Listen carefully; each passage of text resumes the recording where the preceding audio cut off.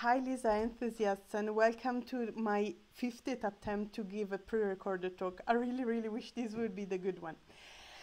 Today I'm going to tell you about my very favorite astrophysical objects, which are supermassive black hole binaries. Well, supermassive black hole binaries can form in an aftermath of a galaxy merger, and if they shrink enough, they can enter the gravitational wave emission stage and enter the Lisa band. This is why we really care for those. But what is their path to coalescence? So first of all, they experience a sort of gravitational drag against the surrounding environment, which is called dynamical friction. And when they form a bound binary at roughly a parsec separation, they enter the slingshot ejection phase, where they interact with stars, kicking them out of the galaxy, and they shrink in the interaction until they reach the gravitational wave stage. Actually, the whole picture is much more complex than this, but let's keep it simple, at least for now. What I want to focus on today is the dynamical friction phase, because this has been thought to be pretty easy to model for very long.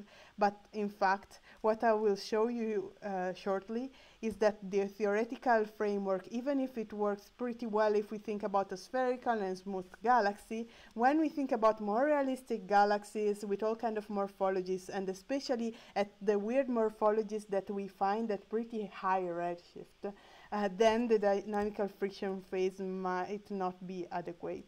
And this is particularly important because Elisa is going to detect binaries merging even at very high redshift with pretty large signal to noise. So in order to investigate this aspect, what we did is we took a zoom-in cosmological simulation run by Davies in 2017, and we took the main galaxy in the simulation. This is a pretty standard galaxy, it's a main sequence galaxy with a thick and turbulent disk with a lot of gas in it. And what we did is to put black holes in there, and we tried to understand how long it would take for them to reach the center and how they would reach the center. So what we have here is that we put the primary in the densest region near the center, and we put actually 6 secondary black holes in a circular orbit in the disk plane. And this is a strategy that allowed us to run multiple simulations in one. And the idea is just that we check the secondaries not to scatter each other, so that we can think of all of them to evolve basically in an independent way. I forgot to mention that each black hole here is a million solar masses. Okay, so in here I'm going to show you the stars density profile and the gas density profile seen face on and edge on, and on the top of it you will see the orbits of the black holes evolving. And initially they start on a pretty circular orbit and also pretty much on the disk plane, you see.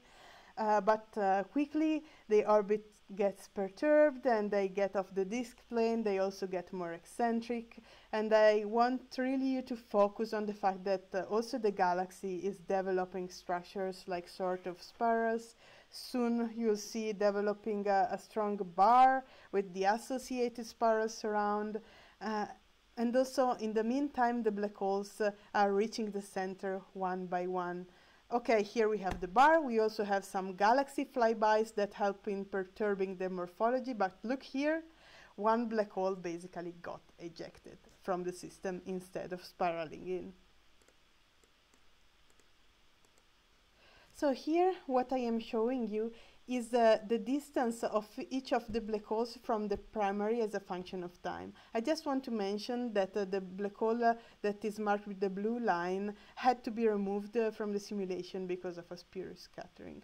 The very strong message we were surprised about here is that the black holes that started basically from the initial separation just with a different phase can take a very different time scale to complete the spiral. And the most surprising one is black hole number 6, which basically got ejected from the system, while the other black holes starting from the same initial configuration basically took roughly 100 million years to reach the center, so not long. But, well, what we ask now is, what's the reason for it? What drives this stochasticity? Maybe our dynamical friction treatment that would predict our black holes more or less to inspiral on the same time scale to the center doesn't really work.